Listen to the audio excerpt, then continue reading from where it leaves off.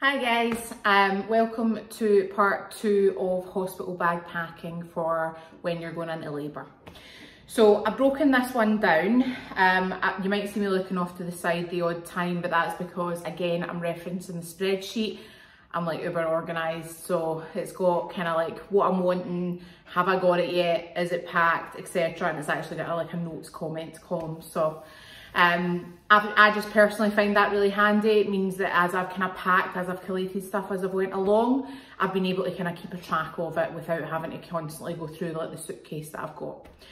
So we'll start off with general items, then we'll go on to toiletries, and I'll finish off with clothes. Hopefully you've already watched part 1, which is also available both on my Instagram and YouTube, which includes like what you need to pack for the baby and also any kind of like drinks or snacks that you might need.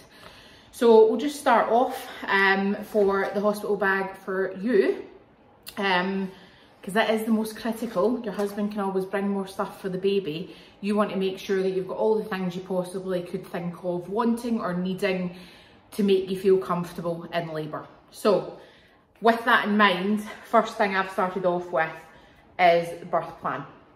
Now, I've heard conflicting things about birth plans, whether they're actually looked at, depending on the midwife or doctor. You know, have you been consultant led? Has there been any engagement at the hospital up to now? And there's a lot of templates that you can find online as well. The kind of one that I have went for is really just a 1-page, kind of almost bullet points of what I'm kind of wanting before, during and after labour. So I will take this and give it to the midwives when I go into labour. I've also got a spare one in this book just in case as well, and I've also emailed it to myself so that I've got one electronically if need be. But that covers off things like the environment, fetal monitoring, examinations, also any kind of like drug preferences if you want to be asked, if you want to have to ask for them, etc.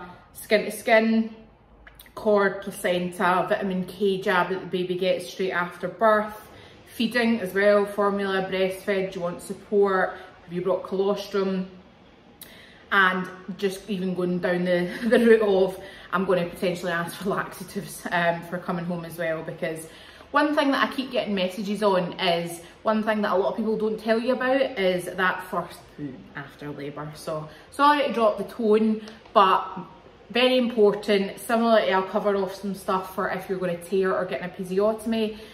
That's something to consider as well. All right, so birth plan is number 1. Number 2, I'm going to take my hypnotherapy book. So I undertook a course with Lindsay of Born This Way Hypnotherapy, and one of the best things I've done, Jonathan included as well. So it's a full antenatal education, and it also covers off like breathing techniques, how to stay calm. But for me, the biggest thing generally is around what to expect and also what your rights are. So what can you ask? And pretty much it's everything. It's your labour, it's your birth, it's your baby. You have total control. So it's that empowerment element that I really got from it that was beneficial. In here, it covers off kind of like affirmations. It's got a script for Jonathan if he wants to speak to me in a certain way, especially as we get to the transition stage of labour, which is the bit that they portray in movies as being the, I can't do this anymore. It's not that long, it's actually a few minutes long, but they love to dramatise it, don't they? It's also got like massage in it that he's going to do like on me during labour. So he's been referencing it. You think he'd know it by now, sadly not. So just, you know, like, well, typically I can only imagine how he's going to feel in that situation as well. So having the book to reference will probably be quite good for him. As such, I'm just going to bring this up because it's in general items, albeit it's in my toiletry bag, is massage oil. So that is for Jonathan to use on me, pregnancy and labour massage oil. I got that with my 9 maternity clothes package. They actually packed a little bit of the massage oil in there, so quite a handy little travel size, perfect for taking to the hospital. Right, big one. Look how long that cable is, right? It's one thing I get told. Big, long cable. Charger, you'll need your phone. don't know what scenario you'll be going into labour in, right? But you don't know how long you're going to be in there for, so you want a charger. I'm also taking a backup charger, albeit that one isn't so long, but backup. You also got to consider your partner, if they're with you for any prolonged period of time, if something happens afterwards. Ideally they want to be bringing their own in their own bag, but just in case they don't. Earphones. So I've got earphones that plug into my phone. I'm also going to take probably my wireless like earphones as well, just in case. And so you see I've got a little bag here. I'm like putting all the electronics in this bag. My last item is TENS machine. Right, so that comes with pads that you stick onto yourself, and it generates an electric current which can act as pain relief. Right, so I got that from Baby Care TENS, and it was the OB TENS machine, and we got spare pads as well to test it. I made Jonathan test it on himself. Get your birth partner to do it. He said it's pretty powerful. So in the early stage of labour, when I'm attempting to stay at home when it comes on, this is what I'll be using as the first stage of pain relief. iPad as well. I've actually not got this with me because it's in my bedroom, but you want something, I mean, you can use your phone if you want, but again, you can actually alternate between. So say you need to charge your phone up, it means you've got your iPad. Download, so don't guarantee that you're going to have internet signal, so maybe download some series episodes from Netflix, Prime or whatever. You can get that onto your device and you've got it. Otherwise, download a few books, and that's an option as well. This was a good hint, and I mentioned this in my first video, right? So when I was talking about the drinks, is a sports bottle and also a bottle with a built-in straw, right? And you want this because instead of having to tip up a bottle of the Volvic I was talking about, you literally, I feel like I'm teaching you how to use a straw. It's come recommended by so many people that it's so much easier than having to tip up. So that's one thing. This has a dual purpose. It could be covered within general items for drinking, and I'm going to tell you the second one, right? But similar reason, you can just drink. Second one is, I don't know if you've maybe heard about like a piri bottle or a bidet bottle, right? And you know, I mentioned tearing or an episiotomy, or if you're needing to get stitches. Basically, if you go for a pee following giving birth and you've had to get stitches or anything's ripped or been cut or anything, you can imagine the sting, right? So you can go online on eBay and Amazon and buy a specifically branded peri or bidet bottle. However, you can just use one of these. I tried to use, I was testing it, yes I was, a jug, and you can't really get like the angle right. So I've been told by quite a few people, you actually want that kind of like projectile jet, which is what a sports bottle is ideal for. So you'll have plenty of them if you're going to pack like the Lucozade or isotonic drinks that I'd mentioned in my last video. So handy for both drinking in labour and also for use afterwards. So keep that in mind. COVID. So what you're going to need during COVID times, don't forget your masks. Unfortunately, I say unfortunately, it's everywhere I suppose now, you are needing to wear a mask. So basically they're asking that you wear masks around about the corridor, going to the toilet, anywhere else. When you're in active labour, they don't expect you to wear one. Your partner will be asked to wear one, or your birth partner will be asked to wear one. So make sure you go with some. They probably will have them in the hospital, but just be prepared. I'm also taking eye mask and earplugs. So a tip I got from Lindsay, hypnobirthing teacher, was if you're driving in the car going to the hospital, you kind of want to zone out. So you don't want any adrenaline, you don't want to be distracted, because that can inhibit how effective labour and your contractions are. So actually wearing this to kind of just zone out, listen to your music, listen to your hypnobirthing tracks on the way to the hospital is a good idea. Also, if you give birth at say 5 in the morning and you're wanting to have a sleep through the day, this is also going to come in handy. Also, I'm precious with noise, so I've taken a couple of sets of earplugs. You'll only really be in a ward with other people when you're in the recovery room. So that can be 2, 4, 6 people. When you're in the labour suite, you have your own private room, but thereafter, these will come in handy.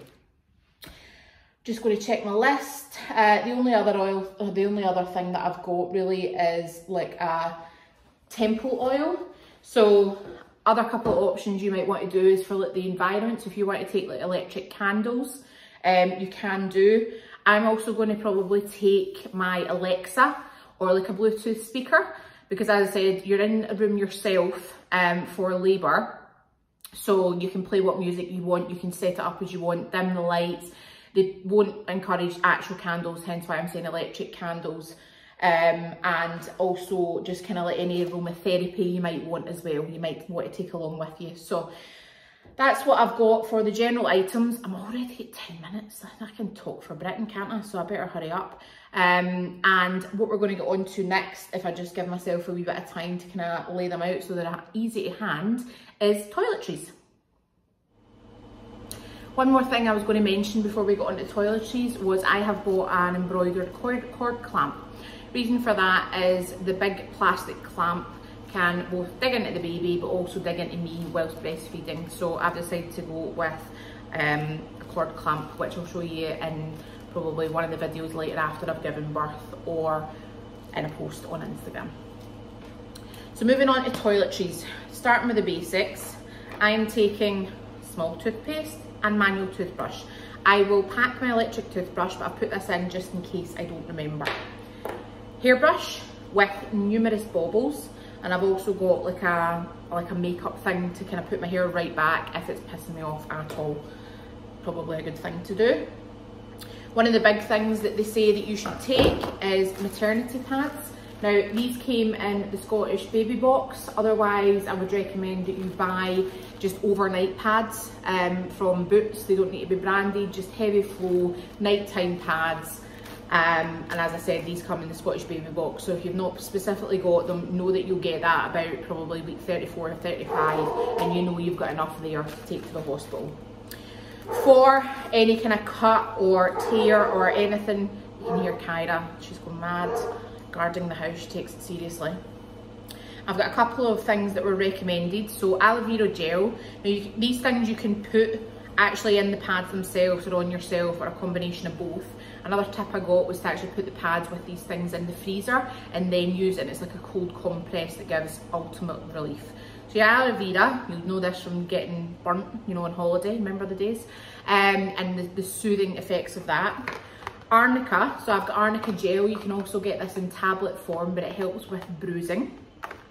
And also a thing that was seriously recommended was Spritz for Bits from the Expert Midwife. So I've got all those things to go alongside the maternity pads in the toiletries, in my toiletries bag.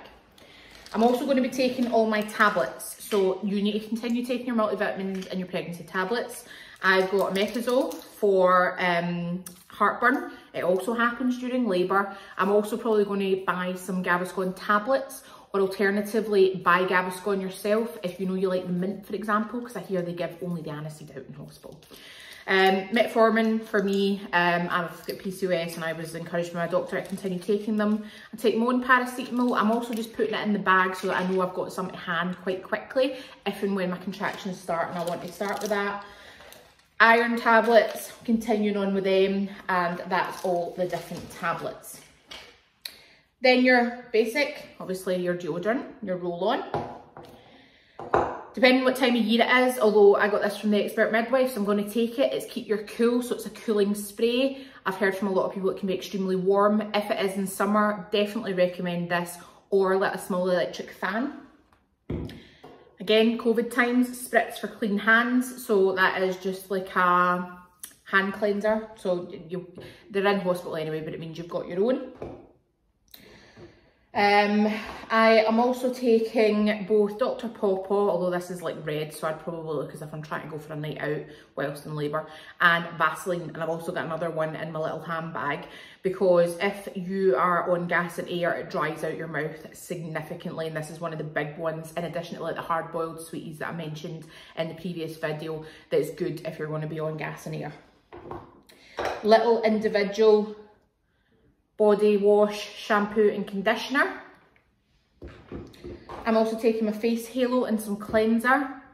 If you want to wear makeup in labour, you can do. I've not included makeup in my bag. totally up to you. Nipple Balm and Nipple Pads. So I've got these ones free actually out of the Emma's Diary bags. You can get them, so if you sign up to the Emma's Diary app, log in and you can get free, like, is it mum to or baby, bump to baby, and like mums to be bags. Pick them up in Argos, Boots, etc. And you get like freebies and different vouchers in them. So I'm just going to take these ones to use them up. Breast pads and nipple balm. I also wear contact lenses, so cannot forget contact lenses. Case, this is a spare set because you never know. Contact lens solution and glasses, right? So that is critical for me. I really need to remember that, and I'm taking a spare set just in case because I'm not a huge fan of my glasses, but I'm taking them just in case. And the only other thing that I'm going to mention but I'm not going to take out is because it's in the freezer is colostrum. So I have harvested colostrum, which is like pre-milk. You can harvest that safely from about 36, 37 weeks pregnant. And I'm going to take that in case for any reason during the golden hour, i.e. right after birth, I cannot breastfeed my baby.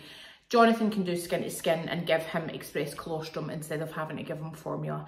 If you want more information on that, you can go onto my Instagram. I've actually got a highlight on it, so at Lauren's Cravings, and I have a highlight on the benefits and what you know colostrum is, and why you would harvest it prior to giving birth and take it to the hospital with you. If you want a video on YouTube about it, just give me a wee shout or leave a comment. I'm more than happy to give you some more information. So that's us kind of whistled our way through the list for the toiletries, and the last thing we need to get on to is clothes. So the last thing we're going to go on to is clothes and shoes. She ain't going to go barefoot. So obviously you're going to go and rock up in an outfit, that's fine, that's one thing.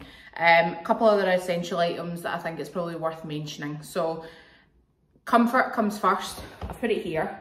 House coat, especially if you're in and out the water or wanting to go to the shower, using something a wee bit cozier that reminds you of home. House coat, and also some slippers. So I've taken some nice cozy slippers. Mum got me these from John Lewis. They've not been used actually, so they'll be used for the first time in labour. I've also got myself some flip-flops, apparently quite good for slipping on and off quickly, but again, also if I'm hoping for a water birth, so it keeps my slippers from getting wet. Sleeping, so because I'm wanting to breastfeed, nighties with kind of like button down here were recommended. So I've just got these off Amazon. So nice baggy nighties. They say try and stay away from trousers because you don't know, one, if you're going to be cut or torn, also if you're going to end up needing to go for an emergency C-section. So anything that might rub the scar down there, you just don't want to even have to think about it. So I was recommended nighties and also the button down because I'm hoping to breastfeed. So I have 2 of them. And I've also got kind of like one baggy oversized t-shirt just in case like baby's sick or anything at all. So that doesn't have necessarily the button down, but that is like a UK size 24, so it's really baggy. It kind of hangs off my shoulder a wee bit, so I can easily get something out if I need to. I've also downloaded, that is pregnancy brain right there. Wow, I have ordered and got big pants. So obviously you might have some maternity pants, they are really good. You want something that's going to come up in case you end up with a C-section scar, so not kind of rubbing into you. Cotton, ideally black, because there's going to be a lot of bleeding postpartum, hence the maternity pads that I mentioned. So I've got a pack of, these were a pack of 4 each, and I've pinched one out there, so I've got 7. You don't know how long you're going to be in for. Your partner can bring in more, but I was encouraged to take probably like 6+ pairs of pants. In addition to that, I've got maternity bras. So I got some new ones, and I've actually just put some other ones in here, and I've packed 4 again, just in case there's any kind of like leakage or spillage or anything, or one gets wet. So I'm probably actually going to wear one going in, but I'm likely going to also wear one in the pool. You can wear different things in the pool. A lot of women end up getting totally naked. It's totally up to you, but obviously bottom half you won't have anything on. You can wear a vest top, I have quite a big chest, so I want some support, so I'll probably just wear one of these kind of like maternity bras that can unclip quite easily for like skin to skin and feeding the baby straight away. I've got a couple of pairs of socks, so lighter socks and nice big wintry pair. Don't know how cold it's going to be in hospital, so, and also just for ones to come home in. I've got a baggy pair of trousers, so almost like harem pants, again just for ease of comfort and wear, and they kind of come up a wee bit. I've got a couple of pairs of maternity leggings, again just aim for comfort, comfort, comfort, comfort. I have a couple of vest top options, so whether that's for pyjamas, but also if I want to wear one in the pool, I've got this kind of like small crop top one that I was thinking might be a possibility, but to be fair, if I'm wearing that, I might as well just wear my bra, is my thinking. A couple of maternity tops, so kind of like maternity tops that kind of like are nice and floaty as a going home outfit. And if you have any other items you want to wear going home specifically, but please keep in mind you don't know how your labour is going to go, you don't know how you're going to feel down there, if you're potentially needing to go for a C-section, but also don't worry about it too much because your partner can also go home and get you more stuff or something else if need be. So that's pretty much everything I have on my hospital bag list. I hope you have found it helpful. I know it's been quite a long video, but I found it quite useful to watch some of these and also just kind of see lists. So if you want just to look at a list of everything I've listed in this video, you can look at the description box on YouTube and it will list everything that I've included in the video that will be going in my hospital bag. So let me know what you think, press like, subscribe if you fancy any more of these videos, and just leave a comment and let me know what you think. And thank you so much for listening, and I will speak to you soon. Bye.